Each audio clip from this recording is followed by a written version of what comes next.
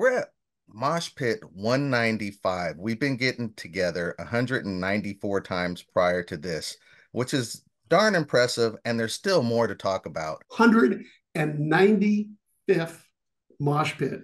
James Waddell, thank you for being here. You've led us on half a dozen to 10 AI conversations last year. What are we in for today?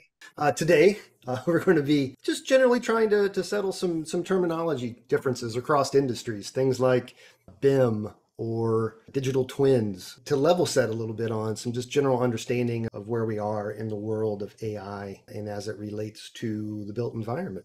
If we think about AI in terms of an invention, one of the really good analogies that I can think of is the invention of electricity. Electricity was the genesis for those ideas and those innovations. And that's really where we are with AI right now. We're trying to back AI into use cases that we're familiar with. And yeah, there's certainly some advantages there, but I don't think we've even begun to have really, truly meaningful conversations on the impact that AI can have on us as a species quite yet, because we just don't know what it can do as of yet. There might be more, you may have others, but these are the four really big things that I think are the challenges that we're facing in the built environment through 2030. Decarbonization, dealing with obsolete buildings, adapting to this whole new way of working, sometimes it's called hybrid working, rescuing cities from the consequences of all three of those things. So think of AI as either predictive AI, as generative AI, or AI agents. You can get some very, very good work results from free or nearly free tools that are available to everyone. And you can go down through there and see if anything resonates with you. But fundamentally, what he was attempting to show was based on free tools like property condition analysis, you can put in some basic information and get back some really good condition analysis reports. And the time that you save would be at least 40% as compared to doing it yourself with manual analysis. Three services that OpenAI has, it's all built on their model. The first layer is the free one or the individual user where you pay for access.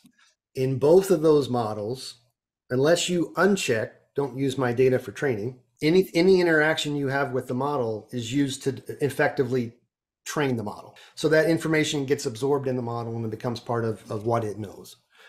The second layer is there's a much lesser expensive version of OpenAI for Teams. Within that, there are at least some capabilities to where if you share information with that model, that version, that condensed sort of walled off version for your teams, that it won't be shared with everyone using OpenAI. The third version is an enterprise scalable license, which basically is a separate version of OpenAI for your enterprise. You're still fine-tuning the OpenAI model when you deploy those in that way. And that's not something that we found fits most scenarios, not certainly in the built environment. There's other ways to work with data and materials, data and processes that don't require you to fine-tune the model. A digital twin is in essence a really smart building information model or BIM model. So it's a 3D representation of a space that has metadata or data associated with that space model. You can do predictive analytics, which we know is a type of a version of AI within that 3D model, right? So I might be able to do energy analysis using predictive AI, using a digital twin. What we need to have a conversation about is, and this is why it's hard to get data, a company doesn't want to give people access to their data because it's inside the firewall. We don't know what you're going to be doing with it. Like, holy cow, that's scary. It's like every single week or month, there's something new coming out. And it's just phenomenal to be, on this journey and to speak to people like yourself and Anthony Slumbers and others that are kind of, educating us on where we're heading. It's a very exciting time. Scary and exciting at the same time.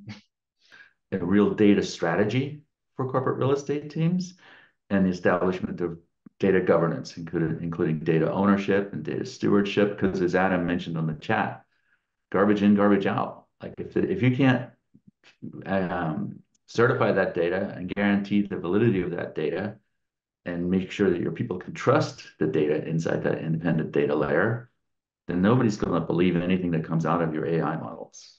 The first is I'm very fascinated by how AI could work towards decarbonization of buildings.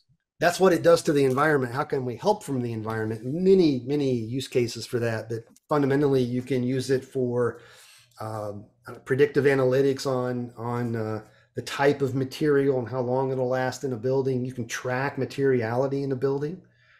You can use it to help people understand the recycling and repurpose and reuse of materials in a given building if you have the right data sets, using generative AI to generate those reports and to help people understand.